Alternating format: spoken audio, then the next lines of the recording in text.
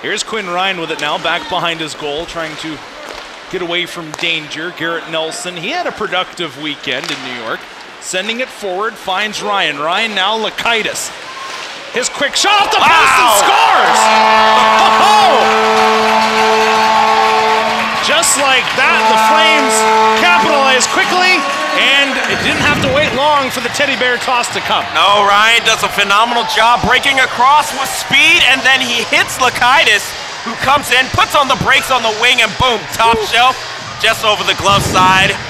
And boy, known fact, Quinn Ryan now tied for third all-time in points as a Flame, only fourth Flame as he got his torn point last weekend. So phenomenal night for him, and Lakaitis, he gets the goal, and I'm gonna give Rhett McGibbon a little credit. Thank you.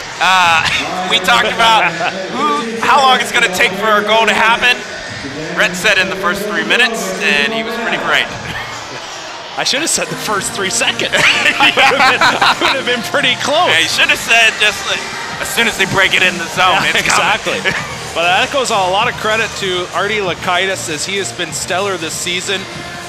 The first-year player for the Flames has done quite well. But hey, with more on the teddy bear toss and the great cause that it is, we head down now to Olivia once again. Guys, how awesome is this? This is every kid's dream. Tonight is the 9th annual teddy bear toss, and all of these teddy bears are going to the Gleaning for the World Foundation to give kids who have been through some type of trauma something to hold on to. There you go, quite the colors there. A great event that Liberty holds annually, Pat, and we've seen this now for at least 5 years. Yeah, and every year they've raised almost about 1,000 bears, so it's always just a phenomenal feat that the Flames are able to just have a game like this for really good cause. And in the last couple of years, we've also seen it doesn't take long for the goal to happen.